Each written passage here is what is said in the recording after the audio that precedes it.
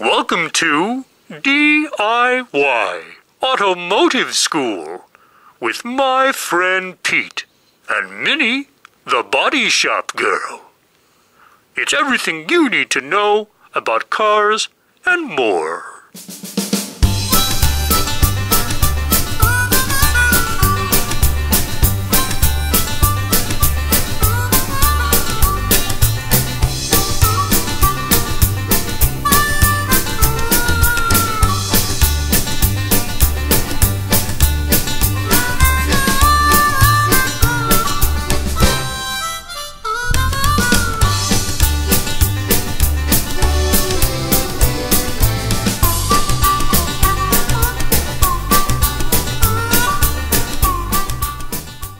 So we're back on our quarter panel section replacement.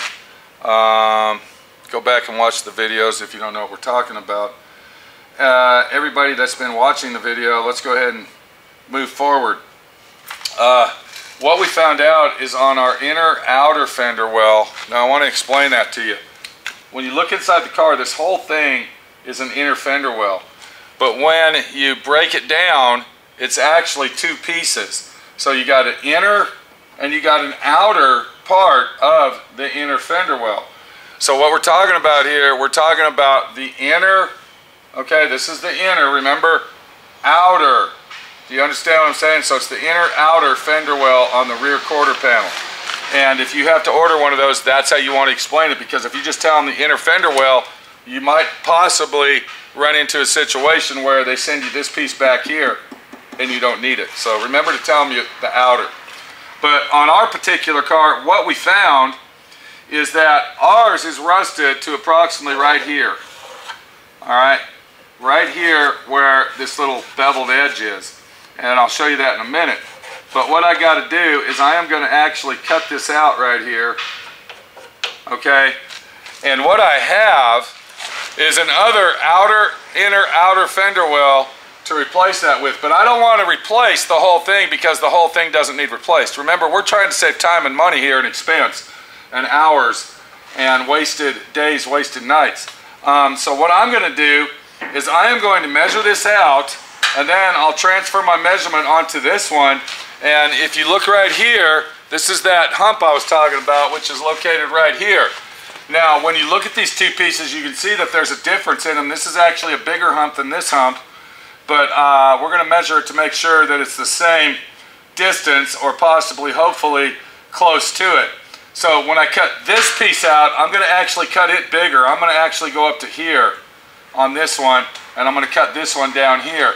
That way I'll be able to overlap this one on top of this one, and that's going to give me enough room to go ahead and adjust my measurement that I need to make sure that it accurately fits and everything's going to fit well. So I'll go ahead and take my tape measure, and I'm going to hook it right on the bottom of that, and it's telling me that it's approximately, if I go straight with it, straight up and down, it's approximately 10 1/4. So we'll get our tape measure out of here, and then we'll come over here just like this, and it looks like that it's really, really close. This would be 10 1/4 right here, so it looks like it's really close to where that hump is, but there's still a little bit of a difference, and that's why we're going to cut this one up here. Now I always like to use my bright yellow tape as a guideline. You see me do that a lot, and I'm going to go ahead and mention it one more time for everybody that's just catching up. Tape is a tool. Always keep a good automotive grade masking tape in your shop at all times. This is 3/4 inch, and then I also keep 1.5 inch. So we're going to go ahead and take a piece of tape, and I'm just going to use this for a straight line because I can't see all the way in there, and I want to make sure that I come straight across, and I don't want to go around that curve at an angle, because when you wrap your tape around there, what happens when you're wrapping it, you're starting to go down like this, and then it's like a crooked cut instead of straight across. So always eyeball that out and make sure that that is properly uniform to what you want to do. Now another thing I'm going to do is I'm going to put my safety wear on. We got gloves that you see me putting on right here, and we also have, where's my glasses? I don't have my glasses. Let me go get them.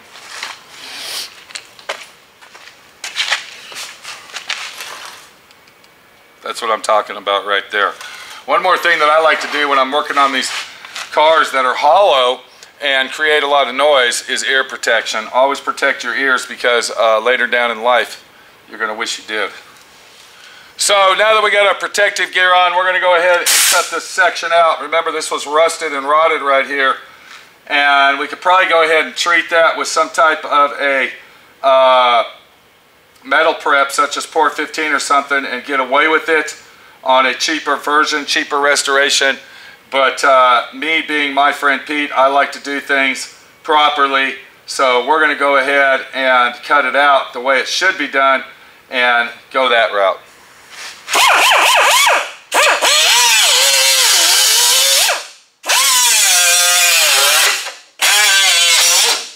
You can see by using the yellow tape, I'm using my tape line as a straight line versus using a pencil or a pen or a scribe line.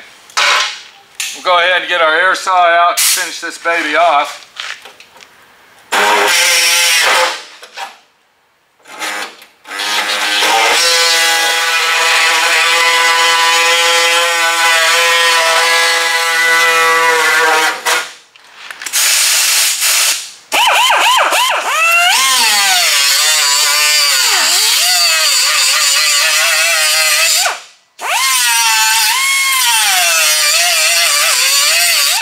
Now, I don't know if anybody noticed that right there, but what I did is I took my cutting wheel on the end and I only cut through the panel that we're removing. I did not go all the way through both panels. That's very important.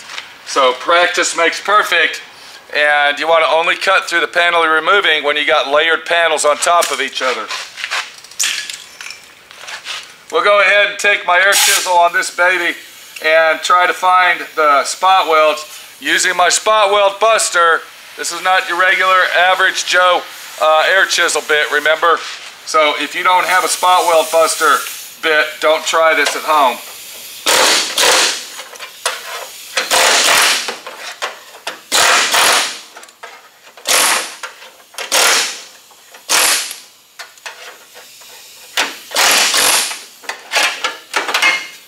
And there you go right there, just like that.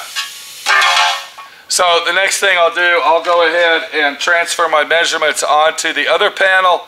I'll get that welded in there. I'm going to clean my metal up really, really good so we get a nice good weld. I'm going to weld it on the inside and the outside of it to give it that nice solid fit. And then that way, once we get it done, we'll be able to grind it down real nice, and it should look like factory original when we're done.